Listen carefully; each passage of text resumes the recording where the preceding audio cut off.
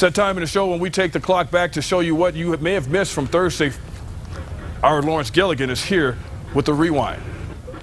Thanks, Van. We got two games to get to from last night. First on tap is Del Norte hosting Belen at a rainy Wilson Stadium. Let's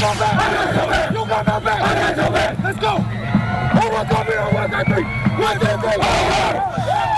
The Knights came into this one fired up, ready to go. Del Norte paying tribute to one of their fallen teammates, Grayson Newman, who passed away last year, unexpectedly hoisting the number 3 up before the game with Belen. This one began 30 minutes late due to lightning and rain. Mother Nature didn't let up as it rained hard the majority of the first half. That's one huge umbrella. Wish I had that last night.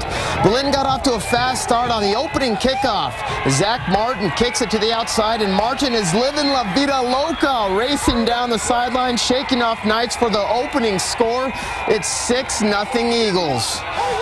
Belen would be on the attack again from inside their own 10-yard line. Knights can thank Mother Nature for this turnover. Fumble, nobody can get a handle on it until the Knights come away with it at the bottom of the pile, putting Del Norte in great position. They're having a good time in the rain. They'll be having an even better time thanks to Deontay Stamp's touchdown pass to Robert Sanchez for the score. We are tied at 7.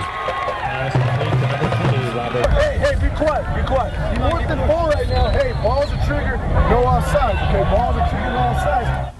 You heard the man. 4th and 4. Well, Coach, you can only do so much. On 4th and 4, number 4, Yahtzee Nick Kurtz finds his way into the end zone for the score. I feel like all of those 4s would win you something in Yahtzee, right?